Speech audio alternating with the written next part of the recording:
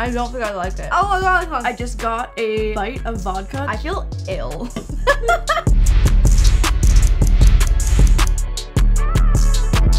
I really do like a video trying lip glosses and clothing, but is there actually anything better than doing a video where you're just eating like pizza and cookies? I don't think there is. We are back with another trying, rating, blind taste testing YouTuber food brand. This might be the most exciting one that we've done. We just got back from Doughbrik's and I am dying to try this pizza. These are all entirely unsolicited opinions from someone who has the palate of an 8-year-old, and I'm gonna be ranking these food and beverages on a scale of 1 to 10 on just simply, do I like them? These brands are all absolute powerhouses, so I have high expectations. I had a small breakfast in anticipation for mostly pizza, and I'm so excited. Okay, let me just move all this shit so we can start eating some pizza. Okay, Doughbrik's. David Dobrik's new pizza shop in West Hollywood. We went around lunchtime. Parking was absolute ass, but there was luckily no line. The pizza flavors that we have are vodka, which I'm very excited about. It genuinely just kind of looks like a big ass cheesy bread, which honestly, like what could possibly go wrong there? And then this is a full pie of just classic traditional pepperoni. These are both in the doughy style. I wanted to try Tavern, but I don't think they're offering it yet. There are just pools of grease in these pepperonis. Typically, I gravitate towards a thin crust, and this is very much not a thin crust, but I'm excited.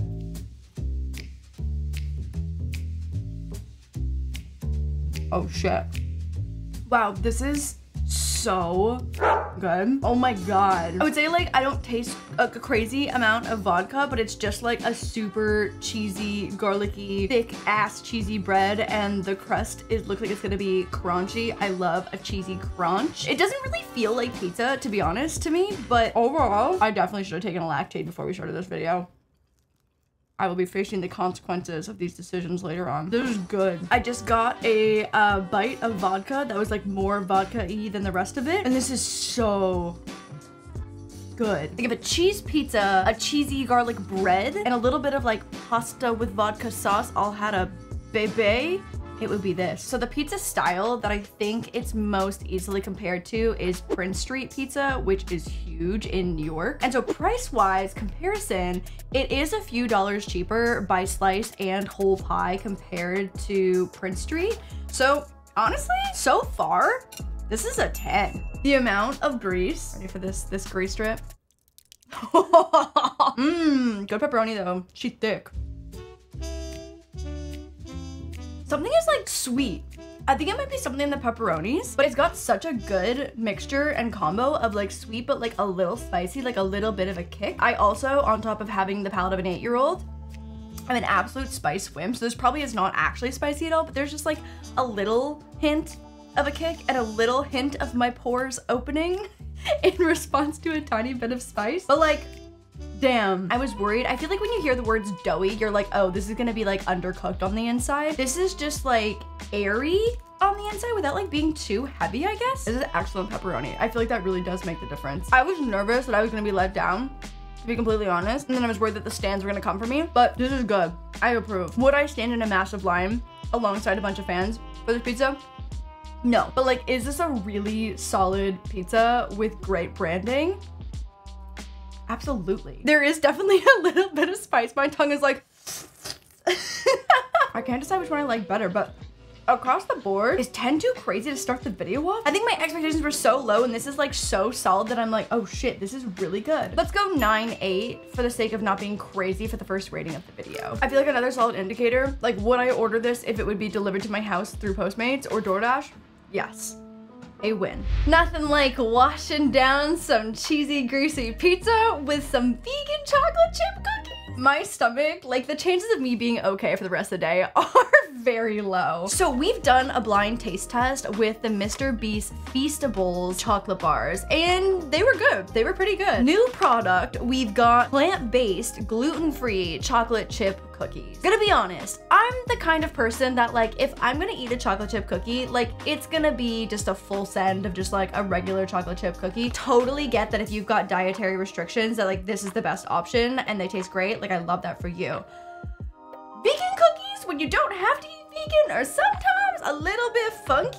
And so I'm really curious to see if I think that this was the move for him. So again, blind taste test, I don't know which one is the Mr. Beast cookie. What I do know are all 3 of these cookies are plant-based, vegan, gluten-free chocolate chip cookies. Appearance-wise, these look the most normal. This looks like a cookie ball that's made from like very natural ingredients. Again, vegan situation. I know that things are obviously a little more natural. These look a little bit undercooked, which when it comes to like one of those Pillsbury sugar cookies is exactly how I like them. So I do have a little bit of like a draw towards these ones. Do they look a little turdy? A little bit, yes, so do these ones, but I think it's just like a brown cookie situation. I am cutting them. I promise I don't eat cookies like this with a knife on a regular basis, but I also am not trying to have chocolate smeared on my teeth the rest of the video. Here we go.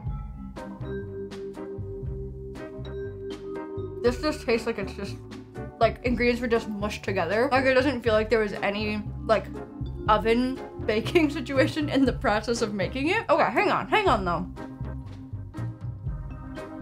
It's not bad. It's not bad. It's not really giving cookie, but I don't hate it. Like, would I eat more than that? Probably not, but it's not bad. Like, it's not offensive. I honestly would just be so surprised if Mr. Beast made a cookie like this that just feels like, when I say granola, I don't mean like literal granola. I mean like granola energy. These are really like crispy, which I think was the part of the branding for them. So I'll put a chocolate chip on top of the,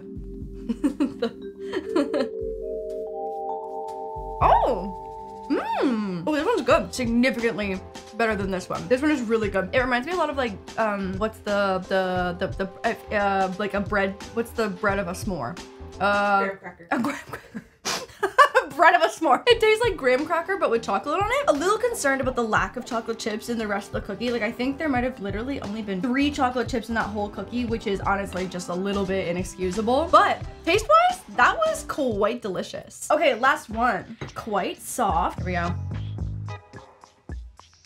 There's an unidentifiable flavor in here. I don't think I like it. What is that? It's so hard having like 6 taste buds total and like not knowing what things taste like. There's a flavor in here that I don't like, but the texture is really good. This is the crispiest cookie. This is like medium, and this is just like raw ingredients mashed together. Taste-wise, this one is for sure the best. And then honestly, because there's something in, I can't figure out what that flavor is. It's not for me, but I think it's a specific flavor thing. This one is not for me. I think, to be honest, it's a little offensive to the cookie community that this is called a cookie, because I don't think that at any point this was baked. Based on the picture, my best guess would be this one. And listen, branding, you know, maybe the picture is entirely not a representation of the cookie, but I would say either one of these 2 are Mr. Beast. On your right is Mr. Beast. Is Mr. Beast? Yep. What is this flavor? Can't figure out what it is. Anyways, not for me, but I think a solid cookie. This one though, for a vegan,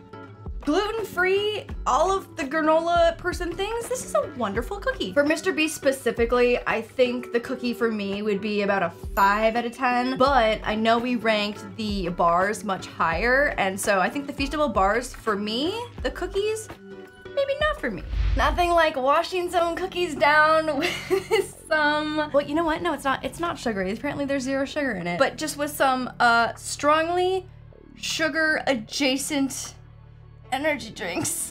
I'm actually really excited to try these. I am an absolute hoe for both Celsius and Alani Nu. I drink probably one every other day, and they are like key to my actual survival. So I'm really excited about these. One of the things that I always joke about, specifically with Alani Nu, because they're so delicious, is just like, what the f is in an Alani Nu to make it taste that good when it's 0 sugar? And like, I think that I actually maybe don't want to know the answer to it. But with Prime, I think a big part of the natural sweetness is because there's coconut water involved in this process somewhere, which may also be tied to why the price point is a little bit higher. So just based on a 12-pack, on a per can price comparison, Alani Nu and Celsius both come in at about $2 a can, and Prime a little bit closer to $2.50. So we've got tropical punch, strawberry watermelon, orange mango, and we've got lemon lime. Okay, here we go. Orange mango. That is quite delicious and refreshing. Ooh, yeah, I'm a fan. This tastes a lot like the mimosa Alani Nu, but with like a little mango twist, which is truly delicious. I'm not much of a lemon lime girly, so we'll see how we feel about this one. Wow, that tastes shockingly like a Sprite, but a little bit syrupy. I feel ill. Strawberry watermelon. Oh, that one's not for me. For whatever reason, this like gives me bubblegum vibes. It's tasty, but just like a little bubble glummy for me. Tropical punch. I mean, listen, these all are accurately titled and named for the flavor that they are. I would say orange mango by far is my favorite, just based on personal preference. Now that I've tasted all of them, 9, 7, 6, 6. But honestly, like, they're all good. And I go through phases between Alani Nu and Celsius, and now probably Prime in my rotation for flavors. I have to burp. Oh my god, there's a carbonation bubble in my chest. There we go, it happened. This is a win. It's a great product. The branding is so strong. Obviously, Logan and KSI are absolutely crushing it, and I think this is a really smart addition to their product line. And I don't think it's a big enough price point that I would ever be discouraged from buying a case. I now have 4 times 12 of these, so I will be working my way through these, specifically the orange mango. That one is fire. And a month full of losses for Logan Paul. Here is a nice win for him. It's been a rough month for LP. Super excited to follow up my energy drinks with a chocolate protein shake. I am truly so excited to try Cassie's new protein powder. This is the Sculpt and Debloat protein powder with probiotics in the flavor chocolate shake. Amongst all of my other food intolerances, my stomach just doesn't bode well with whey-based protein. So having another option that's plant-based for me is truly so incredible, and I'm very excited. My typical protein shake blend combination are some frozen strawberries, a chocolate plant-based protein powder, some ice, and then some kind of chocolate milk, whether it be chocolate soy milk, lactose-free, or oat milk. I've got equal serving size in both of these, and price point wise, the Blogilates protein powder is definitely on par with a lot of the competitor products, and I love that there's probiotics in it, and if it tastes great, a bitch is down. And genuinely, like, Cassie is absolutely crushing it. They are dominating in Target, and I personally am keeping the Pop Flex apparel brand going because I basically have one of everything in each color. Okay, so I'm gonna add a few strawberries to each of these. Typically, it would be a little more strawberry heavy, but I don't want it to overpower the actual flavor of the protein powders that we are comparing. Okay, these have been anonymously labeled and scooted around a bunch, so I don't know which one's pink and which one's blue straw. Okay, here we go.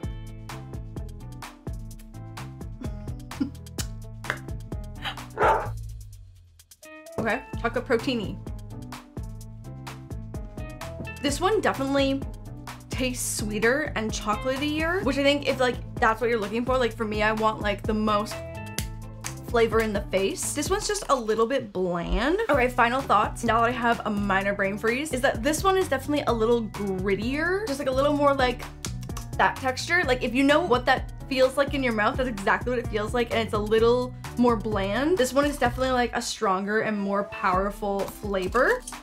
Oh my god. Oh my god. The chocolatey of this is like so solid. Would drink, but enjoy more for sure. Like if I didn't have the better one to compare, I'd just be like, oh, whatever, this is like a chocolate protein shake with strawberries. But this one is like actually enjoyable. The pink straw is Blogilates. Thank God! I was like, please, Cassie, please, please, please. Honestly, she just doesn't miss. I message her every time she launches something and I'm like, bitch, you just don't miss. This may be a little biased, but I'm gonna go 10 out of 10 for Cassie. This truly was the superior product 100% of the way through. I also just love Cassie, 10 out of 10. I will be nursing this water for the next few hours as my stomach tries to decide what the fuck to do with all the things that I just put in it in a short amount of time. A lot going on. We've got protein, we've got caffeine, we've got a lot of dairy, much more dairy than anticipated. I'm gonna be fine. It's gonna be great, and I think that this will produce an excellent nap. that's it for this video. Please let me know if there are more YouTuber brands or food products that you'd like me to try. I will leave a link to some of the other videos where we've been trying YouTuber brands and rating and ranking them. Hope you enjoyed this video. I will see you for a new episode of Wild Till 9 over on the podcast channel and also over on the vlog channel. Bye guys!